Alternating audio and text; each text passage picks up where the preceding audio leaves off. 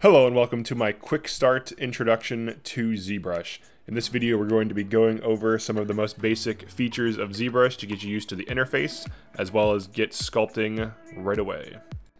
When you first start ZBrush, you will see a home screen. You can just close out of that. If you want to disable it, tap on the cog and select the option Only Show When Updated. I actually have mine disabled so it doesn't show up when I first start. The first thing you'll see when you open ZBrush is the lightbox. You can click on this button here or hit comma to open and close it. You'll want to go to the project settings and start with some kind of base mesh. So in this case, we're just going to go to Dynamesh Sphere to get started. When you open this, you can just hit no. All right, so the first thing we will start with is navigation. So if you click or press down on your tablet with your stylus, you can actually rotate. So you have to click off the model. If you click or press down on the tablet on the model, it'll start sculpting, which is fine because that's, the point of ZBrush. But if you want to rotate around your model, just click or tap down off of it. If you hold Alt while doing this, you will pan. So if you move your mouse or drag your stylus while doing that, it will pan. And then while doing this, while holding down Alt, if you release Alt, but keep left mouse down or keep the stylus on the tablet, you can zoom. So you can zoom, pan, and rotate with your stylus. The Alt release method is really useful for sculpting. By default, your rotation settings will be enabled like this, so that when you're rotating, it's kind of crazy and a little hard to control. If you want it to be more stable and less insane, you can click on rotate on Y-axis, so that when you're rotating, it doesn't flip around insanely on you. And another thing too, is if you ever, let's say you're sculpting this model and somehow you lose the model, you can hit F to focus, so it will focus on the model. And then of course you can use Alt, click, and then release Alt to zoom in. And you can also use this guy up here to rotate the faces. So let's say you're actually sculpting a face and you want to start sculpting some stuff in here. You can use this to look at the different sides of your model. So that's very useful. So let's say you want to scale or move your model.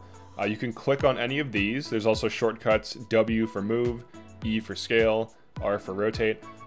The thing that's weird about these is if you hit any of these, it'll basically just open up the gizmo. So if you just want to do things on the gizmo, so if you hit scale, you can still scale it or move it around or rotate it. So basically this inner box controls scaling. These little inner boxes control scaling along an axis.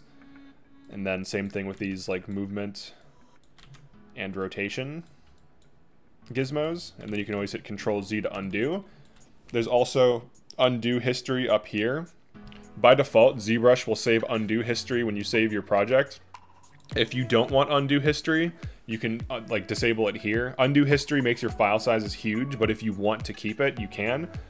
It can be useful to keep it for edits, if you made some changes you're not sure about. Alternatively, you could just save different versions of the model. That'd be the easiest way to do it.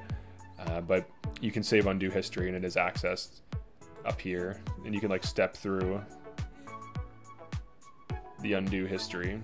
So there is a nightmare scenario that can happen if you accidentally uncheck edit. So if you do this, if it warns you, just say do not switch. But if you accidentally uncheck edit, you're gonna get one of these. And this is, you can't do anything here. It's kind of messed up. So what you do is you hit T, which gets you back into edit mode. And then you hit Control N. And then you can hit F to focus. So this will get you out of that nightmare situation where you're just drawing your model over and over again. It clears the canvas and it puts you back in edit modes. I remember that happened to me a few times when starting out and it was hilarious and I had no idea what was going on. But you just hit T to go back into edit mode and Control N to clear the canvas and you'll be fine. So let's talk about the actual sculpting. So by default, you should have the standard brush selected. A shortcut for standard brush is BST. If you just type that combination in, it'll just take you to the standard brush by default. Alternatively, there is BCB. This is for clay buildup. You can also just click on this over here and then just click on clay buildup or just click on standard, which should be in here somewhere. There it is. So there's all these different brushes. Now this might be overwhelming at first, but you really only need to use a few of these. So if you just write down and memorize BST for standard, BCB for clay buildup, and then BDS for dam standard, which is just short for Damien standard. This brush kind of cuts into a shape, so it's nice for kind of cutting in. You can also hit the Alt key to basically invert whatever effect the brush has on the model. So if this brush cuts in, if I hold Alt, it will kind of pop out. And also if I go to the clay buildup, when you sculpt with it by default, it increases volume, but then if I hold Alt, it will decrease volume or push in the model. So you can see here, I'm using the tap and hold to rotate off the model, and then I'm holding an Alt to sculpt into the model. Another brush that's very useful to know is the flatten brush, which is BFA. So flatten is really nice for just like refining rough areas. Now this model is still very low resolution, which is fine for when you're blocking something out, but when you actually want to add detail, there are ways to increase the detail of the model. So like right now, if I tap on this line fill, it'll show you the polygons, and you can see that it's very low res. It's only 2K points, which in ZBrush you can get up to like a few million. You usually shouldn't jump into a few million right away. You should start out kind of low for like shaping things. So kind of in like the 10 to 20K range while you're shaping things, and then when you're actually adding in mid-level details and then high-level details, that's when you should care about increasing the resolution.